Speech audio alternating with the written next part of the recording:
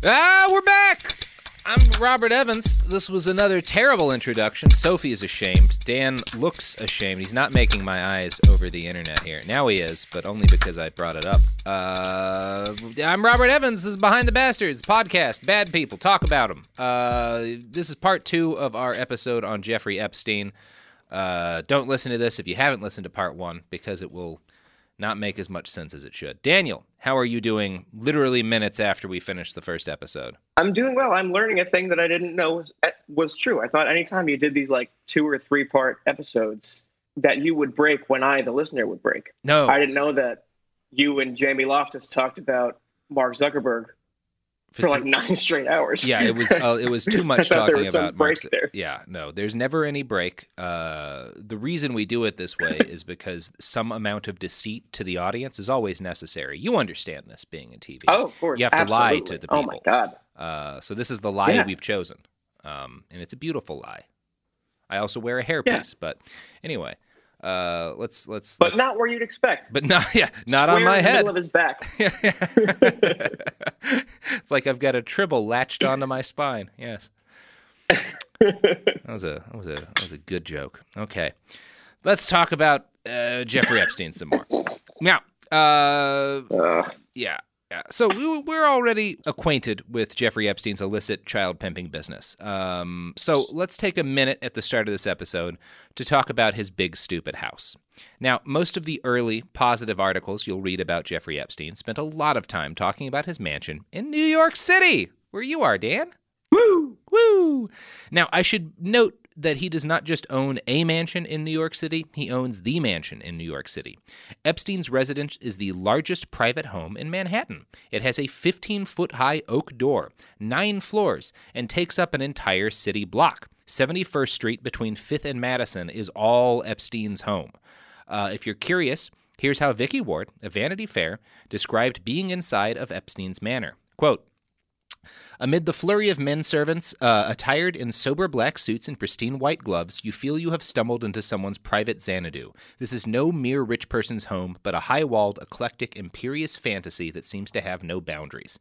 The entrance hall is decorated not with paintings, but with row upon row of individually framed eyeballs. These, the owner tells people with relish, were imported from England, where they were made for injured soldiers. Next comes a marble foyer, which does have a painting, in the manner of Jean Dubuffet. I don't know who the hell that is.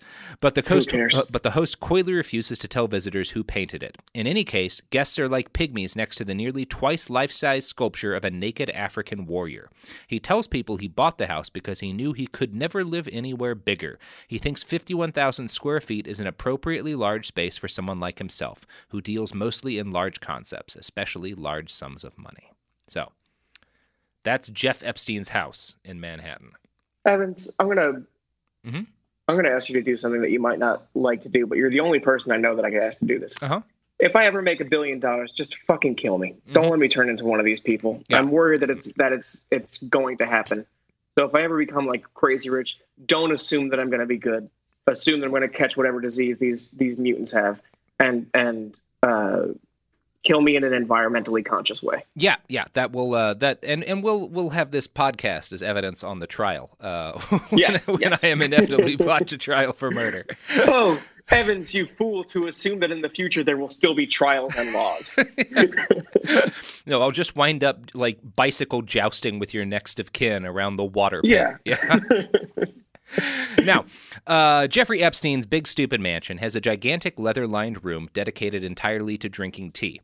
If you want to make somebody start embracing the tenets of socialism, you might point out that there are 23,000 homeless children in New York City, and the child Pimp to the Stars has a dedicated room just for tea. Just let that rattle around in your head a little bit when you think about where the top marginal income tax rate should be. We can't just say, like, look, this is what they do when we give them too much money. Yeah. It's very embarrassing. It's very bad. Right? And that... I got to give credit to Vicky, the author of that Vanity Fair article, because That was published at a time before many dark details were known about Epstein, and she was like the first person to really dig into him in a critical way. She definitely hinted at some very bad stuff and did a better job of anyone else of shining a spotlight on the darker parts of his career. And her article is kind of a masterclass in journalistic shade throwing. You can tell that she really dislikes this guy as she describes his giant house and all of his fancy things. While she keeps a pretty fair, neutral tone throughout, she includes ample quotes from her subject that present a more damning indictment of his person than any polemic ever could. At one point, he shows her his giant living room rug, which he describes as, quote, the largest Persian rug you will ever see in a private home. So big, it must have come from a mosque. Braggs, my carpet's so big we stole it from someone else's religious building. Fuck me. Jesus, guys. It goes on. I guess on. I shouldn't be surprised, but like you could ask a simple question, or I guess you didn't even ask a question about the rug. He just told rug and he was like, I bet I can take this from normal to awful in seconds. I'm not even gonna break a sweat. How much cultural appropriation can I include? What? It's made of bones. Yeah. Now, in the article, Vicky notes that most of Epstein's decor has been picked out by a famous French decorator, a guy who worked for prime ministers and royalty around the world. And then she notes that among all this finery, quote, there is one particularly startling oddity, a stuffed black poodle standing atop the grand piano. No decorator would ever tell you to do that, Epstein brags to visitors, but I want people to think of what it means to stuff a dog. I don't know what that means. I don't know what that means. Now, Vicky suggests Let me hear it one more time. Yeah. There is one particularly startling oddity, a stuffed black poodle standing atop the grand piano. No decorator would ever tell you to do that, Epstein brags to visitors, but I want people to think what it means to stuff a dog. I want people to think what it means to stuff a dog. What does it mean to stuff a dog? Let's together, let's honor his wishes and think about that. Think what it means to stuff a dog. It means you had a dog. Yep. It means the dog is dead. It means you had stuffing around or called a guy. It means you remove the stuff that was inside the dog and replace it with the stuffing. And then you sewed up the dog so people couldn't see it anymore that it was sewed up. Yep. And then you put it on a piano because your parents made you take piano lessons. Okay. I've thought about what it means to stuff a dog, and I'm no closer to anything. No. I feel like I did the thing that he wants people to do. Like, it doesn't make me feel like I didn't come away with that thinking like, oh, man, he's powerful. Yeah. Or he's smart. What wisdom. He's handsome. Yeah. I just thought like, okay, I did. It's like when I think about what it means to stuff a dog, I think of a very workman-like process. What it means, you got to remove some guts, you got to put some stuffing in. Yeah. Gloves are probably involved. You need to understand like embalming and sewing and proper disposal of dog guts. A lot of salt, I'm going to guess. I've thought about it, Jeff. Yeah. It sucks. It sucks. For what it's worth, Vicky Ward says that she thinks it's Epstein's way of saying he always gets the last word. I don't know why she thinks that, but she spent a lot of time with him, so I'm going to guess she's privy to some details we're not. I really don't understand it. No, I don't understand. Like, the way he says makes people think what it means to stuff a dog. I feel like I understand that he's trying to conjure up some kind of mic drop moment, as if like if you walked into my apartment and saw that I had a woolly mammoth tusk mounted on a wall somewhere, that's a flex. I understand that being a flex because that means I either found a woolly mammoth, killed it, and put its tusk on my wall, broke into a museum, stole a tusk, or had enough money to buy a tusk. Those are three flexes that I understand as like a power move to show someone. A stuffed dog on a piano is not one of those flexes. It's not. I don't know what that means. I don't either. Yeah, and maybe it's just a way to make people feel off balance. The affectation of a flex. Yeah. Yeah, it just confuses people, and that was Jeffrey's goal. Yeah. Okay. Yeah. Mission accomplished, you Coney Island sex monster. Coney. That's another good title for the episode. Coney Island sex monster. Okay. Now, back in 2015, after Epstein's rampant pedophilic pimping was common knowledge, and after he'd been out of prison for several years, Vicky Ward published another article about the man, this one for the Daily Beast. Its title was, "I Tried to Warn You About Sleazy Billionaire Jeffrey Epstein in 2003. Now, Ward was more explicit and less guarded in this article, stating outright that Epstein's claims of having made his fortune by managing the wealth of multiple billionaires was, quote, a story that no one I spoke to believed. Now, back in 2003, she'd spoken to Hoffenberg, his former partner in that Ponzi scheme. Hoffenberg had made some allegations about Epstein, but she hadn't really been able to go off on those alone because, he was a felon in prison for fraud, and Jeffrey Epstein was a rich billionaire. You can't just, accuse billionaires of committing fraud off of the word of a guy who's in prison for fraud. You got to have more info than that. Okay, just let me know when we reach the era where I can accuse billionaires of fraud from an uninformed gut instinct level. That is the guillotine I'm ready era. To do it now. yeah. When the economy collapses. And that's not a good era either. Okay. So, she had done some digging in this time and found proof that Epstein had been chased out of Bear Stearns for committing a violation, which is why we knew that in the first place. She had brought this to Epstein and noted that he seemed almost concerned about the allegations of financial irregularities and crimes. This had baffled her. She'd been surprised that he'd brushed off these allegations. And in fact, Epstein had mainly brushed them off so that he could repeatedly ask her, "What do you have on the girls?" Now, according to Ward, quote, "What I had on the girls were some remarkably brave first-person accounts, 3 on-the-record stories from a family, a mother and her daughters who came from Phoenix. The oldest daughter, an artist whose character was vouchsafed to me by several sources, including the artist Eric Fischel, had told me, weeping as she sat in my living room, of how Epstein had attempted to seduce both her and separately her younger sister, then only 16. He'd gotten to them because of his money. He'd promised the older sister patronage of her artwork. He'd promised the younger funding for a trip abroad that would give her work experience she needed on her resume for a place at an Ivy League university, which she desperately wanted. So, the girl's mom had figured that they'd be safe at Epstein's home. After all, he'd flown around with Bill Clinton, funded tens of millions of dollars in critical scientific research. Most of his friends were physicists. Plus, she knew Ghislaine Maxwell would be there the whole time. The mother later told Ward, quote, "At the time I wanted to go after him. I mean physically, mentally, in every way, shape, and form. And the advice I was given was, he is so wealthy he can fight you. He can make you look ridiculous. He can make your daughters look ridiculous. Plus he can hurt them. And that was the thing that frightened me, was that he would know where they lived and could possibly just send somebody when they walk the dog at night or something around the corner, and we'd never hear from them again." So. Yeah. There's a lot there, but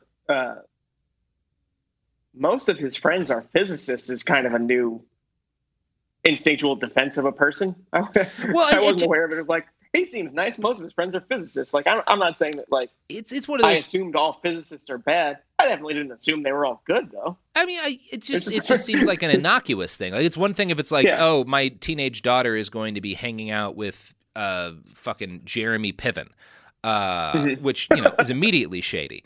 It's another thing to be like, oh, well, this guy is like a billionaire who funds scientific research and pals around with Stephen Hawking and the like. Like, that seems like he's probably an upright citizen, Okay.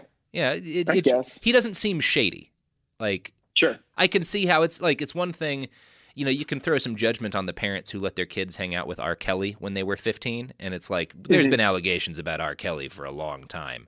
In 2002, nobody was saying anything about Epstein, but that he'd given $20 million in Harvard for math research.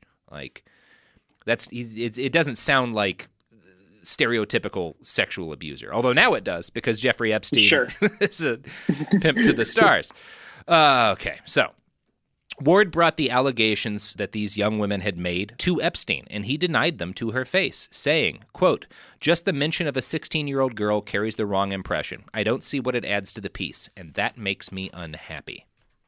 Now, after she brought this up to Epstein, he repeatedly called her and Graydon Carter, the editor at Vanity Fair. Epstein took extreme measures to discredit the witnesses, reportedly mailing forged letters from them to Vanity Fair.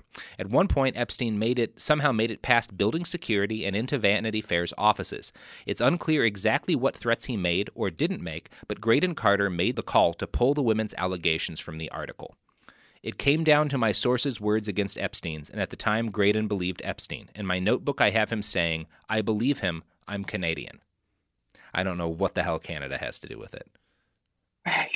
Is that like a throwing Canada under the bus moment of like, I believed him because we are famously gullible? This is before it was like he was charged with crimes. Oh, I believed him because I'm a sweetie. I'm a sweet guy. That like Vanity, all Canadians. Yeah. That Vanity Fair article includes no allegations of sex crimes. She had two witnesses going on record saying Epstein tried to seduce them when they were underage, but her editor talked to Epstein about the allegations against him and made the decision to pull those allegations because he trusted Epstein. Okay. Not and a great he's call. saying it's because he's Canadian. He's Canadian. And Canadians are trustworthy. Classic not believing child sex abuse victims. I mean, it's an easier to assemble puzzle than stuffed poodle on a piano. That it is. Very fair. Now, Ward claims that during this time when she was writing the article, she became terrified of Jeffrey Epstein and what he might do to her. She says she was frightened enough that it probably had some impact on the children that she was pregnant with at the time. Both of her babies were born premature. Epstein had asked her where her babies were going to be born, and she knew that he had deep connections in the medical community. So she paid for security guards to watch her babies where they were in the NICU. Her 2015 article ends with this line, quote, when they'd been released home some months later, I went out to my first party. There was Jeffrey Epstein, sucking a lollipop. Vicky, he said. Fuck you! You look so pretty. Epstein! Yeah, we have a couple of different types of bastards on this show. I'm putting the cuffs on when you say you saw him at a party sucking a lollipop. I'm like, no, this guy's done some shit. This guy's a pedophile. I just woke up from a 30-year coma, walked into a party, and I saw this 42-year-old billionaire sucking a lollipop. Put him in chains. Get him out of here. Put him in prison. We'll try him later. Something's being broken here. We do, like, there's a couple of different kinds of bastards we get. There's the guys like L. Ron Hubbard, who, like, in an objective way, probably did more evil in the world than Jeffrey Epstein has if you look at all of the consequences of his actions.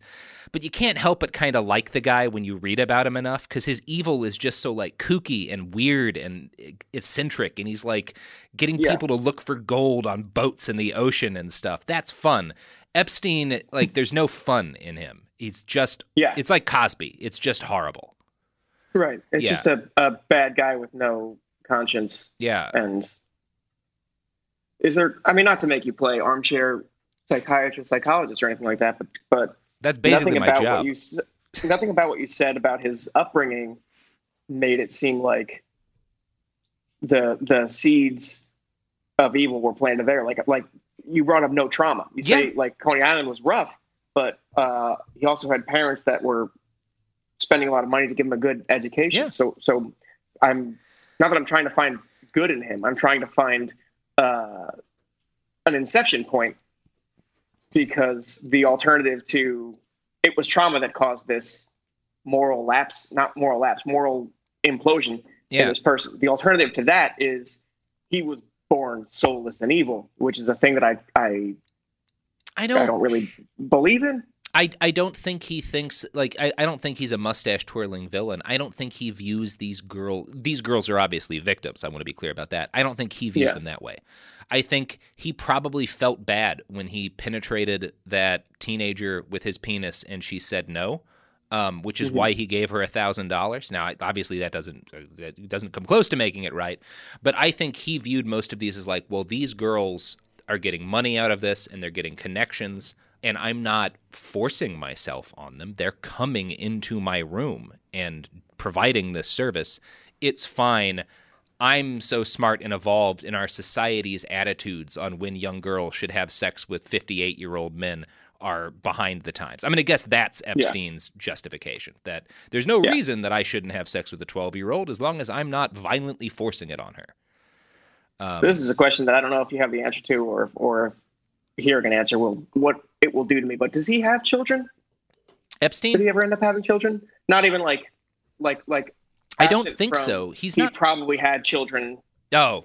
And covered it up, but like children that he claims as his own and had any kind of part in raising. I didn't run into any story of that. I don't think he's been married. He was kind of famous in the article. Ladies. Yeah, ladies. Like, there was a lot of speculation that Ghislaine Maxwell, that British socialite, was like his lover and stuff. And it turned out she was just, helping him run his pimping empire, Pimpire. Sure. Yeah. So I think he was just like, he had this image of like being kind of this like rich bachelor, like Bruce Wayne type character. Yeah, that's what everyone thinks of. But we have ads. That was good. Do you want to try doing a products, Dan? Do I want to try doing a products? You know my catchphrase. All right, give me one more. Yeah. Okay. Products. That's it. Sophie's giving me a thumbs down, but I think you were great. You need to know that I'm shouting products alone in my apartment. Dan, I do that every single night of my life. Products.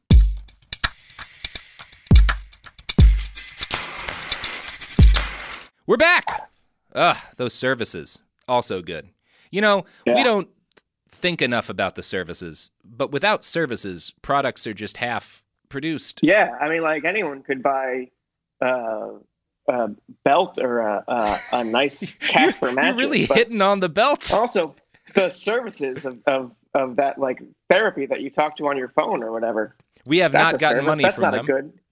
You haven't? No, they don't. We don't advertise on our show. I don't know. We did have Air Emirates advertise on our show once, and people got very angry for me because I'd just gotten finished talking about the death squads that Eric Prince operates for the Emirates. We don't, it's just randomly slotted ads a lot of the time if I don't read them. It's tough because as we're recording this, I have insider information that all of your ads are Jeffrey Epstein speaking tours. That's the only guy who bought any ad time on this episode. He's given me a lot of money.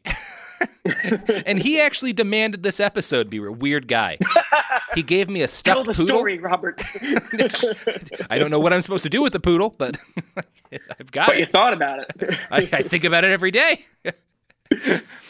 Okay. So, roughly 2 years after Vicky Ward wrote her first article in Vanity Fair, and had her premature babies, investigators in Palm Beach started talking to young women they believed might have been abused by Jeffrey Epstein. This was 2005. They started pulling his trash, and they found scraps of paper with phone numbers and the names of several young girls on them. Next, they talked to Epstein's butler, and eventually gathered enough evidence to charge him and two of his assistants with unlawful sex acts with a minor. This led to a larger FBI investigation, which identified some 40 suspected victims. And 40 is just sort of where they stopped. It was clear from the details of the case that many, many, many, many, many more girls have been victimized by Jeffrey Epstein over the years and across the country. Probably hundreds of them, maybe more than hundreds of them.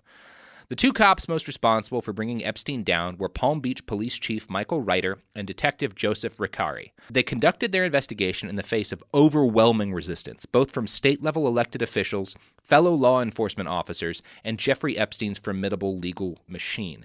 And I do want to, I'm not normally, you know me, Dan, I'm not normally one for the law enforcement side of things, but these two guys are legitimate heroes in my book. It was one of those things where, they saw something was fucked up and realized that it was going to be a nightmare for them to go after this guy, and they did it anyway, because he was abusing dozens of young girls, and that's not cool. No, I agree. Yeah. According to the Miami Herald, quote, police reports show that Epstein's private investigators attempted to conduct interviews while posing as cops, that they picked through Reiter's trash in search of dirt to discredit him, and that the private investigators were accused of following the girls and their families. In one case, the father of one girl claimed he had been run off the road by a private investigator. Police and court reports show. Now, Epstein hired a legal dream team in order to defend him from these allegations of sexual trafficking. This dream team included Alan Dershowitz, noted celebrity lawyer of Mike Tyson, Patty Hearst, and O.J. Simpson. It also included Kenneth Starr, a man whose investigation of a minor land deal had spiraled into an investigation into President Clinton's relationship with an intern. Now that he defended morality in a battle against the Clinton machine, Starr went to work defending one of Bill Clinton's good friends from charges of serial child molestation. Consistency is important. Now, as we all know, in any case where a bunch of young teenage girls are accusing a man of means of rampant sexual assault and trafficking, step one of any competent legal defense is going to be to dig into those girls' lives and destroy them in front of a judge. Epstein's team of super good human beings got right to work doing this. First, Alan Dershowitz met with Detective Riccari and shared with him the results of an investigation Epstein had paid for, which revealed one of the girls to be, quote, an accomplished drama student. In other words, Dershowitz is saying she's a liar. According to a letter that Dershowitz wrote the detective, quote, our investigation has discovered at least one of her websites, and I am enclosing some examples. The site goes on to detail, including photos, her apparent fascination with marijuana. Oh. Oh, yeah. In interviews with the Miami Herald, Riccari further recalled, quote, his attorneys showed us a MySpace page where one of the girls was holding a beer in her hand, and they said, oh, look, she is underage drinking. Well, tell me what teenager doesn't. Does that mean she isn't a victim because she drank a beer? Basically, what you're telling me is that the only victim of a sexual battery could be a nun. I like Detective Riccari. Another Epstein victim reported similar behavior from his lawyers, telling the Miami Herald, quote, his lawyers were just in my life inside and out. They asked if I had a baby, if I had an abortion. Did you sleep with 30 different guys? Do you think that played a part? I said, you're going to come at me like that when you represent a guy who is doing this to hundreds of girls? How do you sleep at night? And I hate to say this, young woman, but all of Epstein's lawyers sleep at night on a pile of money, hundreds of feet tall. I think it's pretty safe to say that anyone who's ever been asked the question, how do you sleep at night? I think it's pretty fair to say they sleep just fine. Yeah. If you're asking a person that question, if there's not like guilt and shame on their face. Like, yeah. If they did the thing, then they already don't know why they should be ashamed of it. I mean, I have trouble sleeping at night.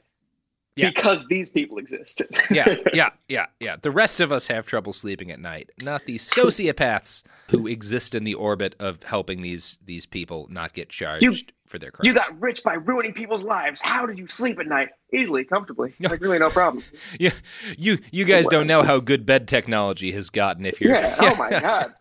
You got your beds out of a box. My bed was forged in the Himalayan mountains. It's yeah. I had like a bed guy come and measure me and then make a bed around my body. Mm-hmm. It's perfect. Never had a better sleep. It's the only one of its kind. They actually burnt down the forest that made the fibers for the bed, so that no one else can ever have a similar bed. It cost a little bit extra, but it's worth it. So, Palm Beach attorney Barry Kirscher and state prosecutor Lana Belolavic seem to have found themselves in a similar situation to Vanity Fair's editor. As the case progressed, Epstein's attorneys made the kind of quiet, technically legal threats that lawyers know how to make, and so the prosecutor and state attorney stopped picking up the phone for Detective Riccari and Police Chief Ryder. They delayed approving subpoenas for the case. Ryder later recalled, quote, early on, it became clear that things had changed. From Kirscher saying, we'll put this guy away for life, to, these are all the reasons why we aren't going to prosecute this. There was evidence of shady donations made by Epstein to the police department. After the beginning of the investigation, Ryder returned at least one of these donations, but it's entirely possible that more money changed hands. Some of Epstein's victims later recalled him bragging that he owned the Palm Beach Police Department. Both the police chief... That a brag, buddy. Yeah, it's called a humble brag. Not even a humble brag. Now, both the police chief and the detective became convinced their trash was being sorted through and that they were being followed through about the day by private eyes. When they finally got to raid Epstein's mansion on October 20th, 2005, it looked as if he'd been tipped off. Most of his hard drives, surveillance cameras, and videos had been removed, hastily. Still, they found a lot of damning material. According to the Miami Herald, quote, they obtained dozens of message pads from his home that read like a who's who of famous people, including magician David Copperfield and Donald Trump, an indication of Epstein's vast circle of influential friends. There were also messages from girls, and their phone numbers matched those of many of the girls Riccari had interviewed, Riccari said. They read, Courtney called, she can come at 4, or Tanya can't come at 7 p.m. tomorrow because she has soccer practice. Gross. On the same pieces of paper with Donald Trump's phone number. Yeah, I mean, like, even regardless of the year, it feels like my two friends, Donald Trump and David Copperfield, was never a flex. Oh, yeah. They also found naked photographs of underage girls in Epstein's closet, which means the fact that they still found all this stuff after he'd been tipped off means that before Epstein had his house cleaned, there was so much child pornography and incriminating information that a billionaire's team of cleaners couldn't remove it all. Yeah. They didn't check the closet? Where was it? In his closet. I mean, I assume that there were a lot more naked photographs and they just missed some because he had so many. I guess. That's got to be what that means. I can't be like, look, you gave us a month. Your house is so fucking huge. Yeah. We got rid of so much illegal stuff from the main wing of it, but I don't know. There's some nooks and crannies we just couldn't get to. There's so many. It's a huge house, Jeff. You have a lot of pictures of children. So, the case dragged on through 2006 and into 2007. By October, the prosecution was in the hands of Alexander Acosta, the top federal prosecutor in Miami. He met with one of Epstein's lawyers, Jay Lefkowitz, with whom Acosta had worked in the past. The two former co-workers hammered out a deal for the final resolution of Epstein's case. This non-prosecution agreement shut down the ongoing FBI probe into Epstein's crimes. It also guaranteed that the full nature of Epstein's crimes would be concealed from his victims. In other words, Acosta agreed to give Jeffrey Epstein a plea agreement that no one actually got to see or read, including his victims. Epstein... how long... Yeah. Is that one of the types of legal things that one day will get revealed to the world? No. It's a forever. Listeners at home, you can't tell this because this is, again, an audio medium, but I am sad, visibly. Yeah, very, very visibly sad. Sad with a dog in your lap, which is hard to be. Yeah. Yeah, I like just crestfallen while getting my chin licked by my adorable puppy dog. Yeah. Still, he is sad too. Yeah, he doesn't know why. Aren't you a sad little guy? But he's sad. Now, Epstein did have to plead guilty to 2 prostitution charges in state court, but his 4 named accomplices received immunity from their federal charges. The deal also gave immunity to, quote, any potential co-conspirators, meaning anyone else involved in Epstein's crimes who the government hadn't found out about yet was retroactively declared off the hook. That's the kind of agreement Jeffrey Epstein got thanks to Alexander Acosta. How? I mean, what do you bet? That's such a sweet deal. It's a great deal. What do you think happened to the guy who gave him that great deal, Alexander Acosta? He's Donald Trump's Secretary of Labor. You didn't let me guess. I was going to say something good and wholesome. Yeah. That's so bad. When questioned about his role in letting a criminal network of child molesters off the hook in exchange for giving one guy a slap on the wrist, Acosta said, quote, at the end of the day, based on the evidence, professionals within a prosecutor's office decided that a plea that guarantees someone goes to jail, that guarantees he registers as a sex offender generally, and guarantees other outcomes is a good thing. How long did he go to jail for?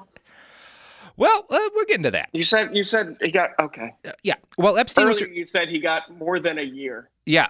Which sucks. Epstein was required to register as a sex offender and pay restitution to 36 victims. He was also required to admit to committing only one offense against an underage girl, and that girl was labeled a prostitute in the official court documents, although she was 14 at the time. Just so we're clear, there is no such thing as a 14-year-old prostitute. By law, any 14-year-old having sex with an adult is a rape victim. Any 14-year-old being sold for sex is a trafficking victim. There is no such thing as a 14-year-old prostitute unless you are as wealthy as Jeff Epstein. So, the 36 women he had to pay did get sizable chunks of money, but only after enduring multiple years of having their lives torn apart by Epstein's army of private eyes and lawyers. Jenna Lisa Jones, who says Epstein molested her when she was 14, later recalled, "You beat yourself up mentally and physically. You can't ever stop your thoughts. A word can trigger something. For me, it is the word pure, because he called me pure in that room, and then I remember what he did to me in that room." Woo. You're leaving air there for me to make a joke, it seems, or to have some kind of comment other than like... No, it's even... I don't know, vomiting or screaming? I don't want to... It's worse than that. It's ad plug time. Oh, my God. I know. What a bad line to lead into ads on. Oh, this is why we have trouble, Dan. I hope you're happy to be associated with this. Whatever it is, the name of that company that the Culture Kings used to buy shoes on. I forget. They haven't advertised on me. They haven't? Oh, well, they won't now. No. We should get like a guillotine manufacturer or something like that on board. Those are thriving now, huh? yeah, it's coming back, baby. Okay, well, we'll talk about the exact nature of how much time Jeffrey Epstein did and what his time in jail, not prison, was like. But first, products.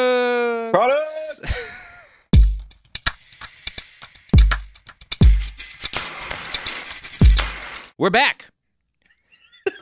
Now. Yeah, this is a rough one. Dan, at the point at which that plea agreement was reached, Detective Ricari said that he and his team had identified about 50 victims, all of whom told nearly identical stories. The Miami Herald's investigation found more than 80 victims. In 2009, Epstein's former butler, a guy named Rodriguez, tried to sell Epstein's little black book to an undercover FBI agent pretending to be a lawyer. You know, this is illegal. You can't do that. And he served some time in prison. More time than Epstein served for running a child rape ring. 14 months is what Epstein did. That's not enough time, Evans. And he did not go to prison. Epstein went to a jail. A private luxury jail, basically a country club with bars, the absolute minimum level of security and restriction possible for an incarcerated person. And he didn't even have to stay there all the time. He was allowed out on work release for up to 12 hours a day, 6 days a week, which he spent in his own office, taking male and female visitors freely with no oversight by the deputies who sat outside the reception room and waited for him to go home. Also, what work is he still doing? He was having sex with people, Dan. Also, he paid the salaries of those deputies while they were watching him. There's no conflict of interest there. Nope. Here's the Miami Herald again. In their early reports in July 2008, the deputies referred to Epstein as inmate, but within a few weeks, the language had changed and he was called a client. He was occasionally allowed to take a break for lunch by sitting outside in a park, the records show, and they also gave him permission to scout for a new office. While on work release, he was required to wear an ankle bracelet to monitor his whereabouts. So that's something. Now... Disagree. Epstein's work release was approved by the Palm Beach County Sheriff's Office because they say he met the criteria for their work release program and there was no factual basis to deny the program to him when any other inmate in his situation would have been eligible. However, an incredibly basic amount of digging, literally reading the department's work release policy, reveals that sex offenders are specifically ineligible for work release. When questioned about this, a department spokesperson first claimed that Epstein was not a sex offender at the time and then clammed up and stopped responding when it was noted that he had been required to register as a sex offender. Also, it came out that Epstein was, paying the officers who guarded him while he was out on work release. So, that's good. That seems like justice.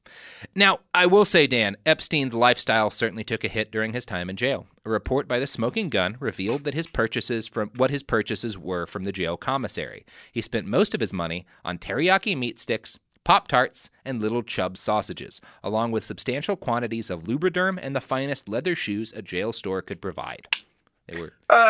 What are the finest leather shoes a jail store can provide? I haven't been to jail in a while, and I don't really know how the market has shifted since. They cost $72, so I'm going to assume it's a serious step down from Epstein's usual leather shoes. That's more than I typically spend on shoes, though. Yeah, more than... Yeah. Now, during his parole, he spent like a year on parole after he got out of jail, where he was supposed to be, confined to staying in Florida. But every time he requested to travel outside of the state, his requests were granted, seemingly with no resistance. After his parole, in the almost decade since it ended, Jeffrey Epstein has continued to enjoy a life of unbridled excess. He bought a new private jet. He switched his permanent residence to his island, Little St. Jeff, since New York and Florida required him to register as a sex offender. Whatever the truth behind Epstein's rise to wealth and power, it's clear that his financial resources are still seemingly inexhaustible. He's continued to donate to charities, funding scientific research, and even starting an online TV network, Nero TV, that focuses on interviews with great thinkers and scientists. His great and good friends seem to have forgiven him his trespasses. Stephen Hawking visited his island in 2006. In 2010, he hosted Katie Couric, George Stephanopoulos, Chelsea Handler, and Woody Allen to a lavish dinner. Woody Allen, I get. Yeah. Yeah, I get why Woody Allen didn't have any issues with this. Alan Dershowitz, who at age 80 seems to spend most of his free time defending the Trump administration on TV, responds to questions about his representation of Epstein with lines like, "I plead guilty to making a deal that was favorable to my client." Kenneth Starr said, "I was happy to respond to the needs of a client of the firm." When Daily Beast reporter Alexandra Wolf questioned theoretical physicist and professor Lawrence Krauss about his friend and benefactor, Jeff Epstein, Krauss said, quote, "As a scientist, I always judge things on empirical evidence, and he always has women aged 19 to 23 around him, but I've never seen anything else." Normally, yeah, that's a troubling quote. Do you ever Krauss. think about shaking the show up and like doing something that won't bum people out? Is that on your list as like a Christmas episode? Maybe we did that Christmas episode about Raoul Wallenberg, the guy who saved 100,000 Jewish people during the Holocaust and then got murdered by the Soviets. Okay, and that's your example is like a thing that doesn't bum people out? Yeah, that's upbeat for us. Okay. Sure. Oh. Now, Epstein has, of course, continued to fight his accusers in court over dozens of lawsuits across the last several years. He settled a civil case against him just last December. There is currently a pending suit in Florida that seeks to throw out the entire non-prosecution agreement against him on the basis that it was illegal to make because dozens of Epstein's victims were never given the chance to know about it. So, Dan, I will end this on a little bit of an upside note. It is still possible that some version of justice will be done, and that some of his named and potential co-conspirators might finally have to spend time in court. It's not necessarily likely that this will happen, but it is possible. That's the happiest ending I got for you, man. Unlikely, but possible. Mm-hmm. Yeah. Eventually, justice might get done. All right. That's the... Put that on a fucking bumper sticker and then drive that car right off a cliff. And Dan, I mean, this is pretty bad. Alexander Acosta was in line to become the new attorney general, and then people made a big fuss out of him letting this serial pedophile off, and he had to just stay the Secretary of Labor. That's a bummer for him and his family of goblins. Yeah, and his family of goblins. I bet the health plan isn't as good as Secretary of Labor. Yeah. Yeah. Hey man, this sucks. This whole thing sucks real bad. This is a real soul crusher. Can you tell me what Jeffrey is doing right now? Spending most of his time on his private island, still probably having a lot of sex with very young people. Is he professionally, like, does he run a consulting firm? Is he still doing schemes? Yeah. He still manages money, I suspect, if he ever did much of that. Like, that's the thing I have to wonder. Like, the conspiratorial side of me thinks, like, yeah, shit, maybe he was just pimping out kids and getting paid by rich people for that. I don't know. It was probably a mix. He probably did some financial stuff, but, like, clearly, like, who knows what he's doing now, other than being impossibly wealthy and owning a house in Manhattan that could comfortably house 10,000 at least of the 23,000 homeless kids in the city. Sure. I don't know, Dan. Woo! You want to plug your Twitter? No, I don't. I mean, I maintain a pretty strict, I don't plug like Twitter or Instagram. So I don't know. It's like my least favorite part of podcasts when it gets to the end. Yeah. It's like, so where can people find you online? I understand it's good for creators and everything, but just like as a podcast listener, I hate it. I will tell our listeners. ChildrenOfTheNight.org is a great organization. I mentioned it in the last podcast for children rescued from childhood prostitution. You should support them in any way that you can. I will plug a thing that I'm associated with just because there are other people who work there that aren't just me, so it feels less selfish. I write for a show called Last Week Tonight. It requires a lot of work from a lot of people. We have an amazing staff of writers, researchers, producers, footage people, directors, and they all work very hard and spend a lot of time reading about horrible issues, the same way that Evans does. And then at the end of the week, we try to present that work to you in a 30-minute occasionally funny, attempting to be funny, but always trying to be informative. Format, lessons and jokes, So check out Last Week Tonight if you have HBO. Yeah. Check out Last Week Tonight, and I'm going to plug a thing That's for you. That's probably the worst. I'm going to get fired. That's probably the worst plug. I am going to plug your book since you didn't. If you could use a pick-me-up after all of these horrible stories of child molestation, Dan O'Brien has a really fun and entertaining and educational book called How to Fight Presidents. And after this episode, you probably want to fight a couple of presidents. Yeah. Yeah. So the main one that you're going to want to fight, the main two that you're going to want to fight, yeah, they're not featured in the book. They're not. I apologize. But you can synthesize some of that information. Yes. And maybe this episode will get Dan talked to by the Secret Service again. Yeah, sure, that's fine. We're all pals at this point. They got you on speed dial. Well, I'm Robert Evans. I also think you should donate to Children of the Night or volunteer if that is possible in your area. And now I'm going to seamlessly transition to saying you can buy T-shirts and hoodies and stickers from RT Public Store. Behind the Bastards. We've got a Raoul Wallenberg hoodie. Save lives. Do crimes. That's my motto. Not the kind of crimes Epstein did. Good crimes. Are you still doing the nachos one? We do have Nachos Not Nazis, Doritos Not Dictators.